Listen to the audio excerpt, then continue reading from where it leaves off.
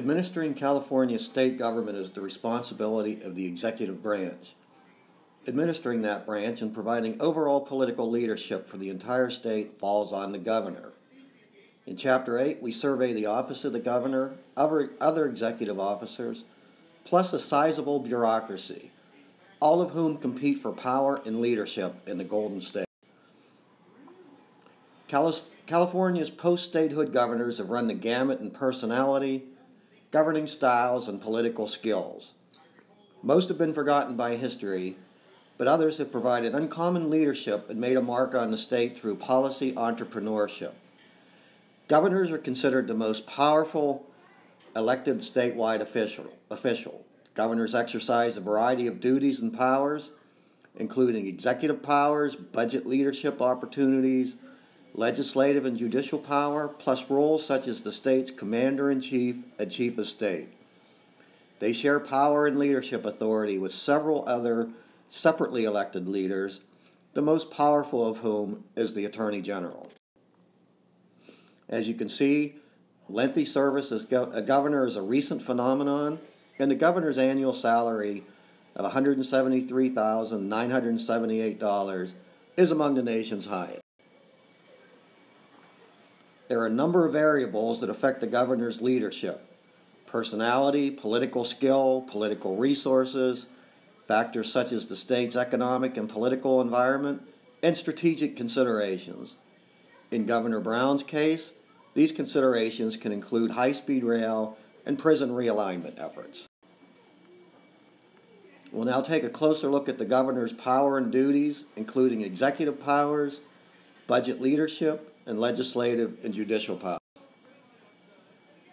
The executive powers include making appointments to various administrative, board, and commission posts, as well as using executive orders.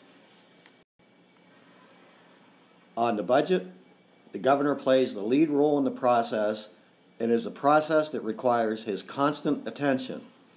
He is required to submit his budget to the legislature in the first 10 days of the calendar year. Once the governor submits his budget, he shares power with the legislature.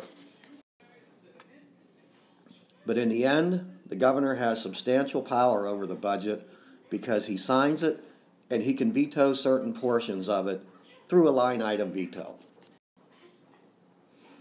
The governor's legislative powers must consider all state residents as his constituency, unlike legislators who represent only certain portions of the population, and he must keep the larger interests of the state in mind.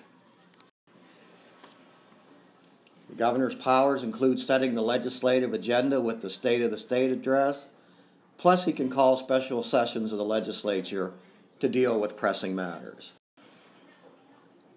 His or her judicial powers include appointment power for various levels of the court system, plus he or she can issue pardons, commute or reduce sentences, or reverse parole decisions. He or she also can decide which court cases the state will pursue at the appellate level. In addition, the governor is commander-in-chief of the California National Guard and also serves as chief of state. The governor competes for power with a number of executive officials who are separately elected and politically independent of the governor. The lieutenant governor generally is considered the least politically threatening of the other statewide elected officials.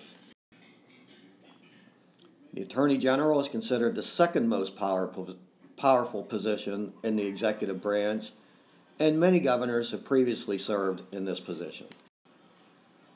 Secretary of State is essentially a clerk of records and elections and oversees a number of parts of the elections process.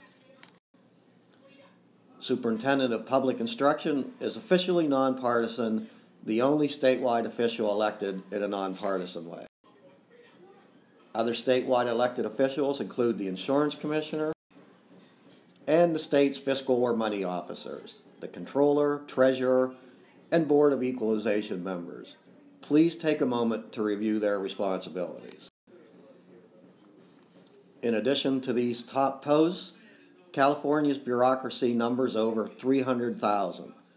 They exercise functions common to all bureaucracies and in doing so, diffuse executive leadership and administration still further.